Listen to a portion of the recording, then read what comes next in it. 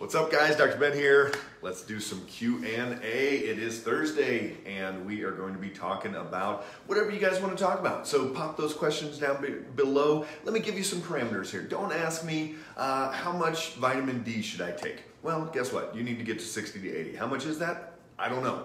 Everybody's different. You might be at 40, you might be at 20, and you got to get it up to 60 to 80. Don't ask me how much zinc or some of those type of questions, because that's an individual thing. Ask me things like, what can I do to help my body do this? How can I help my body heal? Some of these different thoughts. That's what I want to get into. And remember, when we see a question pop up and I go through it, think in the back of your mind, why is this person having this issue? Why are they dealing with MS? Why are they dealing with whatever is going on?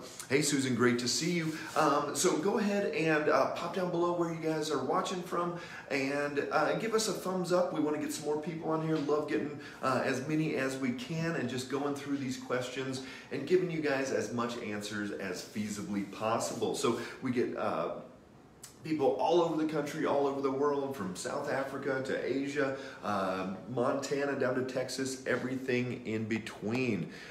So let's jump in. Hey, Deanna already put one in there. So pop those questions down below, and I'll just go through. And if you're one of the top ones that puts it in first, I will be getting to that. So put that down below. Let's get started with Deanna. Can an egg intolerance cause seizures?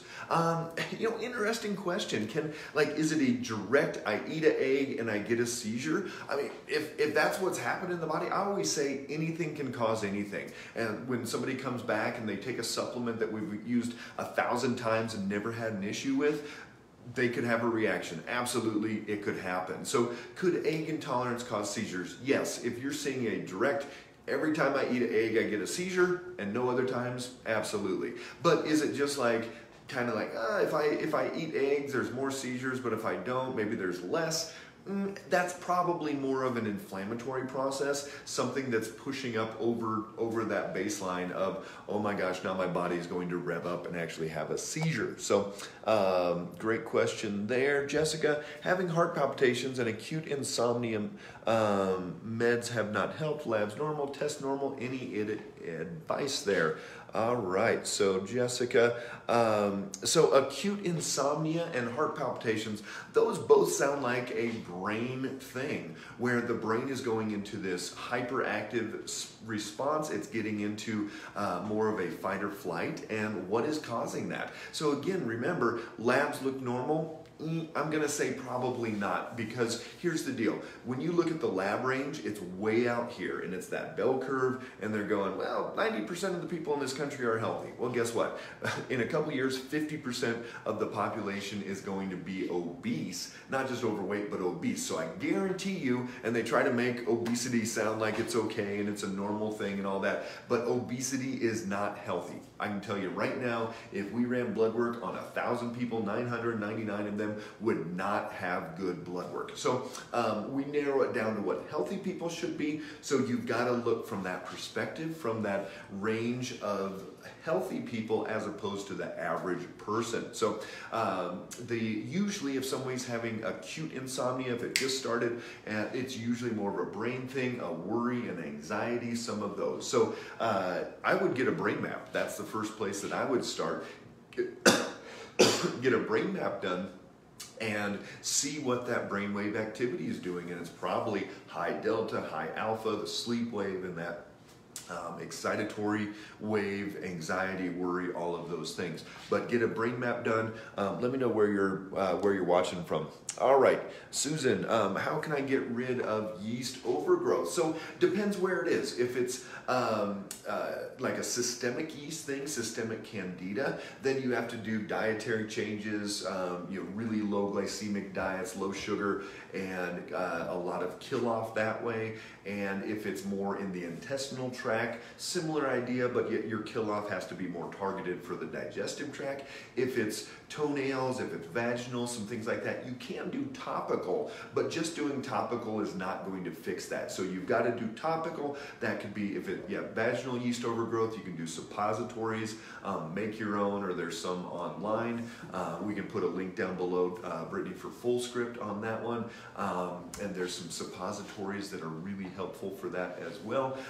Tea tree oil, really good for toenail fungus, but you've got to change what's going on in the digestive tract. 98% of the time, there is a gut microbiome imbalance. Kill off the bad stuff, bring in the good stuff, and really make some changes in there. Great question. Jane, what do you do with severe sciatic pain? Depends what's actually causing it. Is it a compression in the lumbar spine? If that's the case, then you need to traction, open up, take pressure off of that. That could be specific traction techniques. There's great offices out there that do that. That could be chiropractic adjustments. That could be dry needling, stem cell injections. One of my favorite things that you can do for specific lumbar issues like that. A lot of sciatic pain actually comes down from the glute and the piriformis, and so if it's not the lumbar but it's more the muscular and pelvic issue, then you would need to get into massage, stretching, yoga, some other things along those lines. So you've got to know why that sciatic pain is there, and then you can take some massive action for it. So again, great having everybody on. Pop those questions down below, live Q&A, whatever you got, throw it at me, and if the powers that be allow me to answer, hey, Cynthia, great to see you. If the powers to be let me answer, I will answer that question. Let's go here. So go ahead and put those down below. Candy, how does this treating remotely that you do work? I've called a few times over the last couple weeks and can't seem to get a hold of someone. Candy, great question. So if you're calling the Fort Collins office, you'll speak with Alicia. If you don't get a hold of her, leave a message and she should return that call. She's swamped. We get calls from people all over the country, and she does her best to get back with people within 24 hours. I'll reach out to her. Brittany, can you send Alicia a message about Candy there? But here's how this goes. We have patients from all over. They call in, and if they can drive here, fly here, whatever, we'll see that patient in office. We'll do the brain map, we'll do the blood work, and we'll do that new patient exam. And this is our way of throwing the net out there. And instead of that, think about fly fishing, where you throw that one fly out, you're trying to catch that one trout, and oh, I got it. It was right behind that rock. That's more of what like a specialist does, what more is going to see that GI doc, that neurologist, whatever. They're looking at like, what's that one thing that's going on in the thyroid or whatever it is. But what we do is we throw that net out and we say, okay, well, what's out of balance? And is it your liver? Is it your gut? Is it your brain? Is it your inflammatory process, cardiovascular, large intestine, small intestine, all these different things? We've got to throw that net out, and whatever comes in, that's what we're going to be working on. If someone can't get into the office, if they can't fly or because of COVID or whatever, we can do those remotely, and so then we'll just sit down over Zoom, spend an hour and review case history, go through a bunch of the questionnaires, we can drop ship the blood work all over the country, and just really start from that process wherever you are. So if that works in your guys' world, if you're close to Nashville, if you're close to the Fort Collins office, you can go down that route. We're gonna be opening up our second office in Nashville in December, and we're on track for the Denver metro area in January. So we'll be excited to expand to those 3 million people, whatever we have in Denver. So it'll be exciting to get out and help more people. Let's see, what other questions? Susan Barnes, in the belly. Yes, so Susan, so the yeast overgrowth in the abdomen, you can't just take probiotics. You have to kill off the bad stuff and bring in the good stuff. So that's gonna be a huge part of this process, is taking oil of oregano. Brittany, go ahead and link down Fullscripts, that ADP, one of my favorite out there to do kill off, but then you've got to bring back in good bacteria, and you may need to go through 2 or 3 rounds of that. Definitely can be a big part of it. All right, so keep asking questions. We've got tons of information to get through. Hillary, I have RA, I take omega and vitamin D, probiotic, CBD, turmeric, no meds. What else can I do for the inflammation? So remember, rheumatoid arthritis is not a joint disease. It's not even a joint inflammation disease. It's an autoimmune disease that's targeting and attacking your joints. So you can't out anti-inflammatory rheumatoid arthritis. I did a post this morning. I said, there's no food that's going to heal the body. There's no supplement, no medication, nothing. The body heals itself. And that's what you've got to start getting this thought process into, is that, yes, and people are like, I beg to differ because foods can heal. And I'm like, here's the deal. No amount of kale is going to fix your rheumatoid arthritis. No amount of turmeric is going to fix your rheumatoid arthritis. Can your body calm itself down, and can your body stop destroying its tissue, and can your body start healing those joints? Yes. How is it going to do that? Maybe eating some more kale, maybe taking some turmeric, but you've also got to take that step back. Anytime we're dealing with rheumatoid arthritis, we're thinking about this autoimmune reaction. Anybody with autoimmune, we have to look at adrenals, look at blood sugar, look at chronic infections. Is your vitamin D up at 80? Do we have estrogenic imbalances? A lot of times it's after having a baby or something like that that immune system is going to get overwhelmed. Is there environmental things? Do you live in a moldy house? Have you been exposed to chemicals? Are you eating foods that are stimulating this autoimmune reaction? Is your brain on fight or flight? Go, go, go.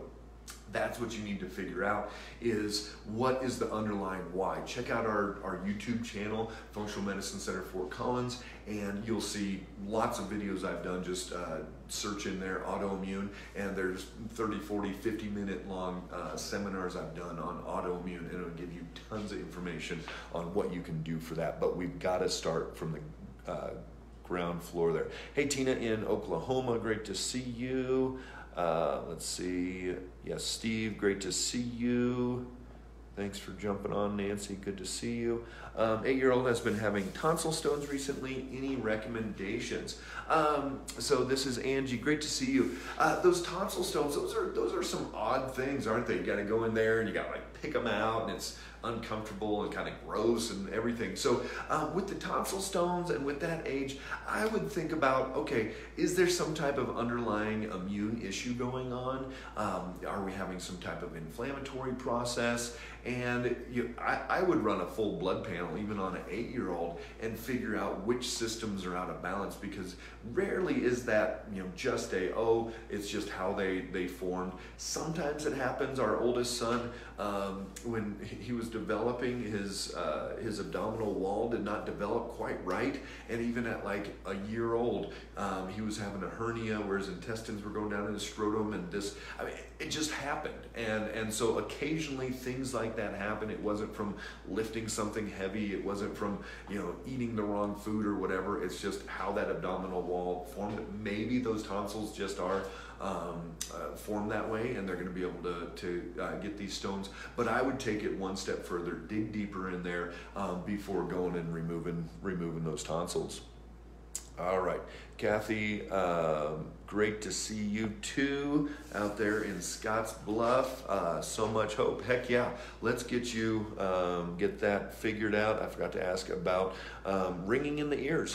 It depends, Kathy, on what that ringing in the ears is from. So if it's from damage, from being around heavy machinery, firearms, things like that, maybe not. But a lot of people, the ringing in the ears is actually a detoxification need. The liver may not be doing what it needs to be doing, heavy metals, some things like that. So yes, as we go through the healing process with you and give you those tools to get you your life back and that energy and everything that you want, we're going to be seeing some major changes as well, and potentially even in that ringing in the ears. But definitely look, if you've got ringing in the ears, tinnitus, look for anything that could be contributing to toxins, heavy metals, liver, things like that. Donna, great to see you. Long time no see. And All right, Candy can't get to Nashville. That's okay. Just send us a direct message and we'll get you a hold of our new patient coordinator. And if Nashville is your kind of regional hub there, we can get you in touch with them and we can drop ship that blood work and then you just take it to your local site. Hopefully that, let me know if it's glitching out here a little bit. Our connection was fuzzy. What's a good remedy for chronic sinuses? My daughter has tried nasal sprays, Flonase, allergy shot, but still not feeling right. So a couple things. Remember everybody, what did we say? Ask the why. So why would somebody have chronic sinus issues in the first place? One of the most common things I see is that somebody's living in a house or a work setting with mold and that they're getting these mold spores and these mycotoxins settling into those sinuses and it's causing this recurrent issue. So that's one of the first places that I would go with is evaluating the house. If you've got any previous water damage, leaks, current water issues, they have to be dealt with. And that means if you've had water damage in the basement and you can see that the drywall has a line on it where water went up and did that, you have to cut out 6 inches above that damaged area. You basically have to take out the infected area. If the wood has damage, if the wood has rot, anything like that, that's going to continue. Any living surface like that is going to continue to shoot out these spores and cause more problems.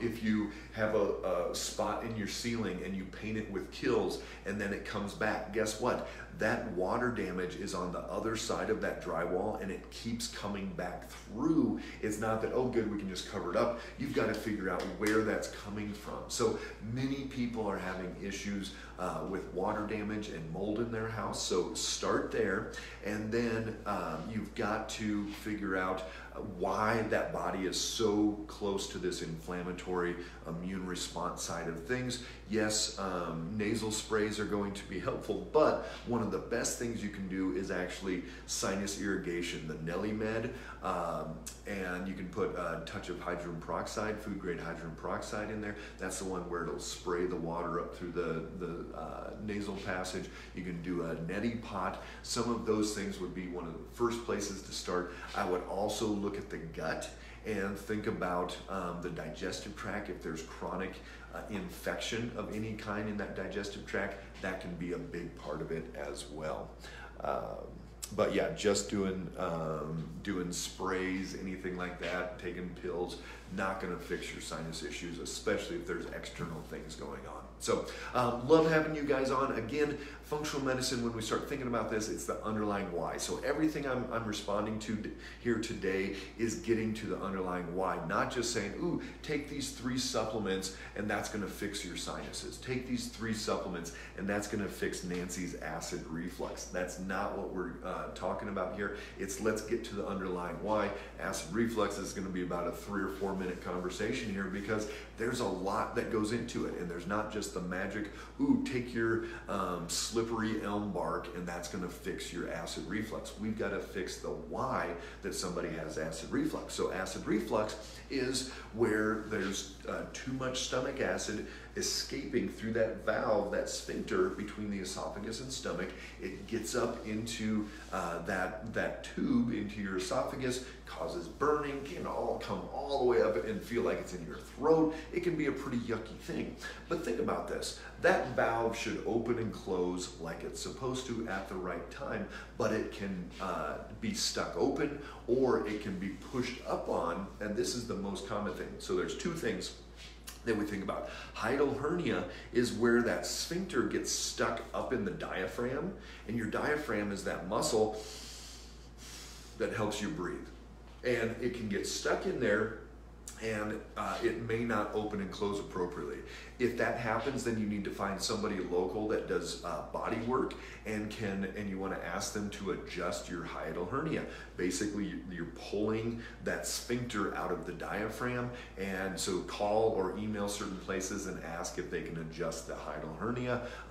Chiropractor, massage therapist, physical therapist, different people that do work on the abdominal cavity can do that adjustment. adjustment. So that's one of the first places to go.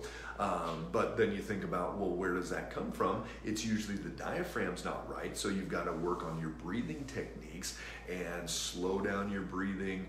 You're probably shallow breathing, quick breathing through there. C3, 4, and 5 in the neck, those stimulate the diaphragm, so sometimes there's a neck issue. If you've had whiplash, hernias, things like that, that can affect the diaphragm, so you've got to get your neck worked on as well. So if it's a structural thing, you've got to get those fixed. And then the other side is going to be more of the metabolic with that stomach acid.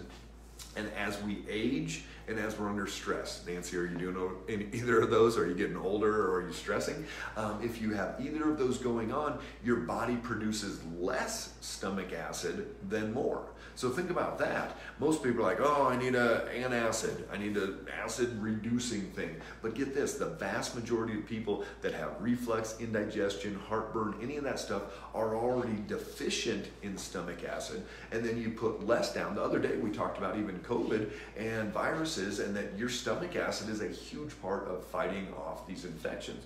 But most people, probably 90+% of the population, has deficient stomach acid. So then here's what happens. The food sits in the stomach, it starts to gurgle, ferment, sit there, it starts pushing up on that sphincter, and we're going to start getting regurgitation. And what does that mean? Well, it's going to start refluxing, we're going to start getting it pushing back up into the throat. So our goal is to actually have more stomach acid so that food passes through quickly out of the stomach, doesn't push up on that sphincter, and you can actually have less stomach acid. How do you do that? Well, you don't drink fluids with your meals. So if you're drinking fluids with your meals, you are going to be diluting your stomach acid.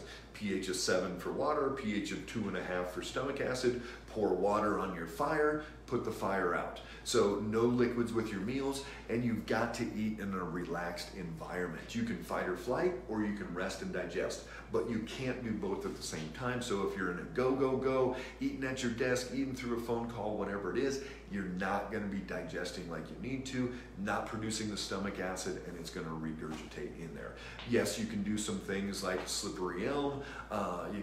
There's a specific type of zinc that can be helpful, some different things that can soothe it while you are making these changes, but there's no amount of gut healing powder or pill or whatever that's going to fix this. There's no amount of medication that's going to fix this. Just like my post this morning, food won't heal this, supplements won't heal this, medication won't heal this, but your body can heal your acid reflux. So you've got to get to the why. Yes, we will do things to help with that healing process, but that is not going to fix it. No amount of kale, no amount of slippery elm bark is going to fix your acid reflux. You've got to get to the why. So, told you that was going to be about 3 or 4 minutes, sorry. Hey, Jeannie, great to see you. And Cindy, great to see you.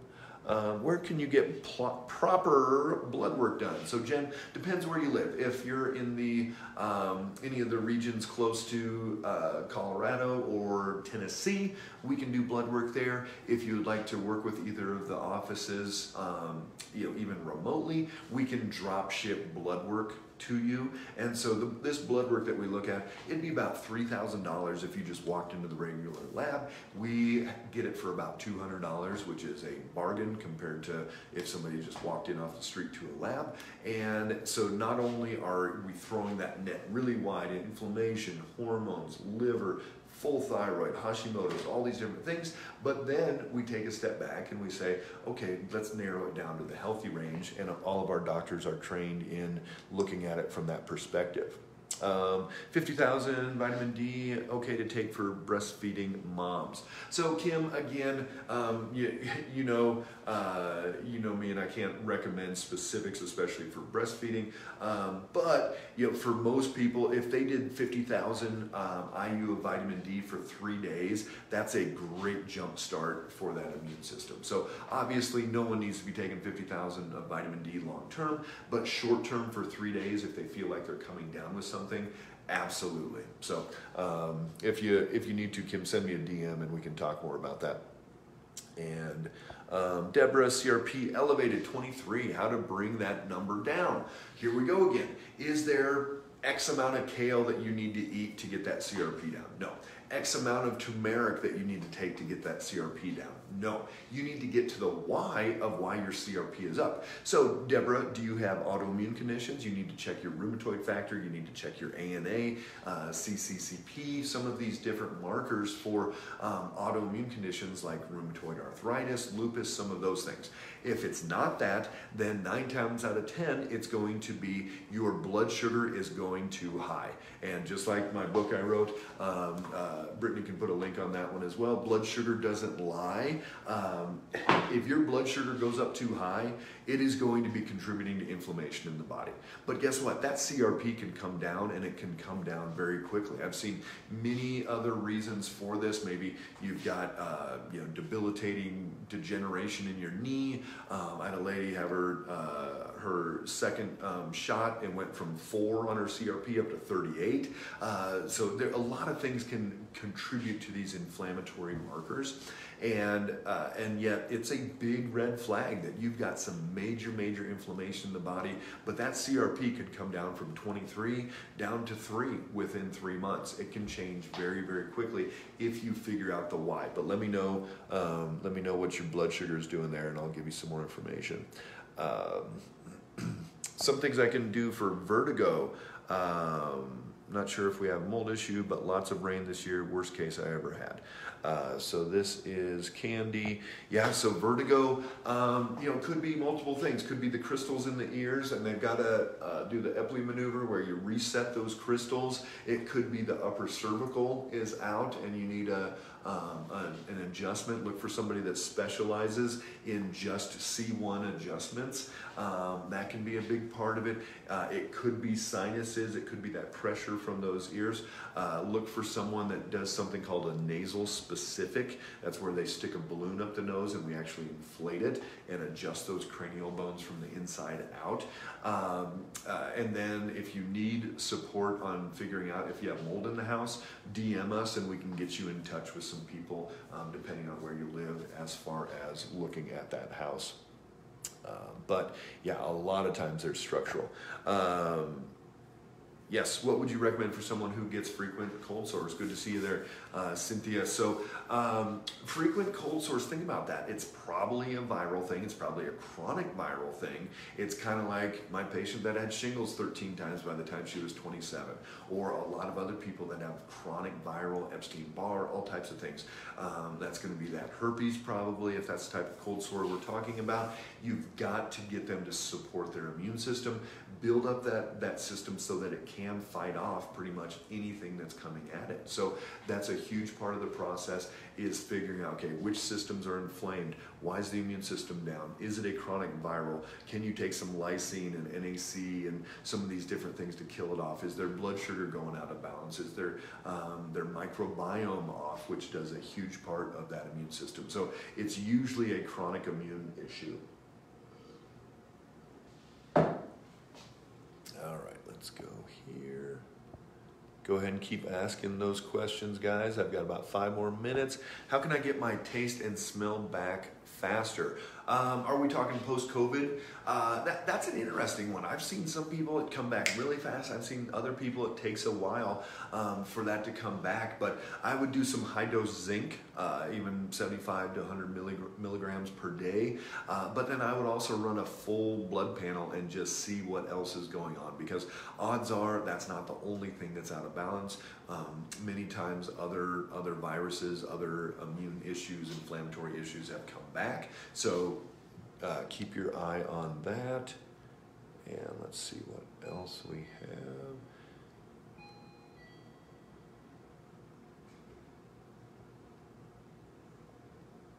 How to help skin issues, skin reactions due reaction to mess, had a burn healed but continue to have issues. So don't quite get what you're asking there, Sandra. So sounds like the burn, but you're still having skin reactions there. Obviously, topical things you can do. There's tons of natural creams and salves and all types of things like that. But if it's turning into some type of eczema or any issue along those lines, look to the gut. Most people, if they're having skin issues, so the first two things, if somebody's having skin issues, whether that's acne, psoriasis, eczema, anything like that, first one is it's probably the gut. Second, it could be hormones. And I'll see if you're a 40-something-year-old female that's starting to have acne on your back or face or anything, it's usually a hormone issue as well. But very commonly, it is a digestive tract issue. It's that microbiome is out of balance. So if you see a kid with eczema, if you start getting eczema in your 20s or 30s or 40s or whatever it is, look to the gut first. We're going to have to kill off, rebuild that gut lining, bring in the good stuff, do a lot of different changes through there. So that's going to be a huge part of it. You got to keep working on that. Can a COVID antibody test determine the difference between vaccine and natural immunity? Yes. So if you do a COVID antibody test looking for the IgG, IgM, IgA antibodies, we're going to be able to see if it's looking specifically for the natural immunity. We can see that. Nicole, are nasal sprays with xylitol okay? We've talked about this a couple times over the last few weeks. The xylitol nasal sprays, you can do food grade hydrogen peroxide, some different things in that nasal spray. So if you go out to the grocery store or you're at school and you're a teacher and everybody's sneezing, flu, cold, COVID, whatever it is, yes, those sprays are going to be great because that mucous membranes is going to be a big part of the immune system, and we're going to be trapping those. And if the viruses or bacteria get through that, then it's going to have to rely on that immune system. So that's one of our first lines of offense. So that defense, that's great. And Brittany will put in a link for that. Michelle, I wore glasses years ago, then stopped working to raise my son and my vision improved. I went back to work years later. I'm guessing, Michelle, that you're saying that the vision is getting worse again. So if you're on the computer all day, absolutely that can throw off your vision. You need to be working your vision, meaning that you look and look for things long distance, and then look for things close up. It's kind of like there's a lot of eye exercises out there. If you're on the computer all the time looking up close, you need to challenge your vision and look across the street. I'm looking out the window and looking at that house, looking at these trees, and then I bring it back and I can look up close and work through there. There's just Google some eye exercises, and there's some things that definitely can be helpful in there. And let's see what else. Any other questions you guys have? Pop those down below here. Hey, Eric, good to see you. And are the gut muscles on the sciatic nerve? No, Jane, the gut muscles, that peristalsis is the vagus nerve. Vagus nerve comes off the brainstem, stimulates our gag reflex, heart and lungs. It's the one that if you see blood and you pass out, that's a big part of it. So vagus nerve is going to stimulate that peristalsis. That's why during our exam, we check for a gag reflex. And if there's no gag reflex, they're not going to be moving that digestive tract through. So if you're not having daily bowel movements, look up vagal nerve exercises. Very good chance that it is a vagus nerve issue, and there's things that can be done to help with that one. So I wouldn't be surprised if you're not going every day like you need to. And let me cruise through here, see if there's any other questions. Otherwise, I'm going to have to jump. How do you reduce moderate GGT levels? So first thing, Sherry, here, I know all you guys are out there saying this, why is the GGT high? GGT is fatty liver. If you're drinking 6 beers a night, don't drink 6 beers a night. Pretty easy there. But 90% of the people that have high GGT, it is fatty liver from blood sugar imbalances. I almost guarantee your ferritin is high, your triglycerides are high. If you tested your blood work non-fasting, your insulin would be high, your A1C is probably creeping up, your blood sugar is going up. This is a blood sugar problem that you're having, Sherry. It can be reversed very, very quickly, but it is precursor to diabetes. It's precursor to lots of other issues. You've got to get that fixed very, very quickly. So it's one of those markers that every single one of you, next blood work that you get, have them check GGT, and 20 is the cutoff. Robin, I'm at 55. Is it okay to add additional zinc, C, and D to my daily vitamin intake? Yeah, zinc, C, and vitamin D. Our hero, Dr. Fauci, he takes C and D. He talked about that 10 years ago in an article that he takes those every day. Hey, Abe. Great job. Glad you're making some great changes there, buddy. We got that. And I take a 1-a-day multivitamin. So, Robin, a 1-a-day is not going to be enough. Brittany's going to post some links to some really good quality supplements that you can use that we use with our patients every single day. And maybe I have time for... had COVID in February, had an antibody test, and was told it was negative. How? You know, Abe, some people's antibodies are going to fade sooner than others. Depends how old you are.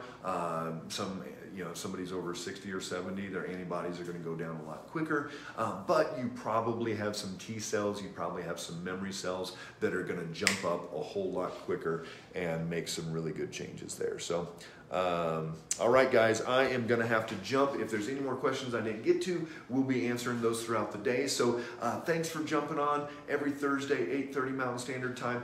Share this with anybody that you know that is having health issues, that just needs that inspiration to take control of their health again, because there's so many things that we can do besides just taking a supplement, besides just going on the magic diet or taking a medication or whatever. We've got to get to that underlying why, and we're going to be able to get them dialed in.